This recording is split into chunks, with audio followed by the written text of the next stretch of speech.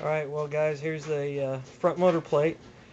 I've got a couple more bolts to get, and got to transfer a couple more holes, but I've got it bolted in. It's actually holding the front of the motor up right now. There's no front motor mounts, on the engine itself.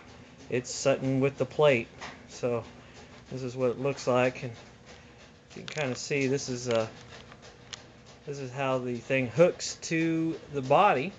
And anyway, you can tell I'm going to have to do a little bit of whacking here because my turbo is going to head right into that one. So I got to trim that down or make a hole in it or something.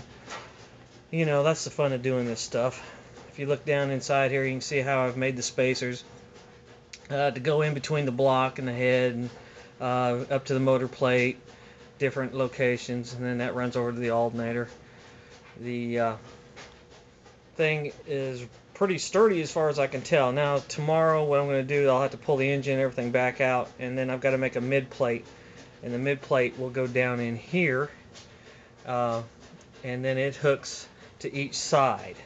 So and it's got some mounts kind of like what these are right here back there in the back.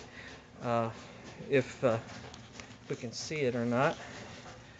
Yeah, there it is down there. You can see that mount, and then you just take them bolts out, and then there's a spacer, and that plate goes in, and that's where your mid plate goes.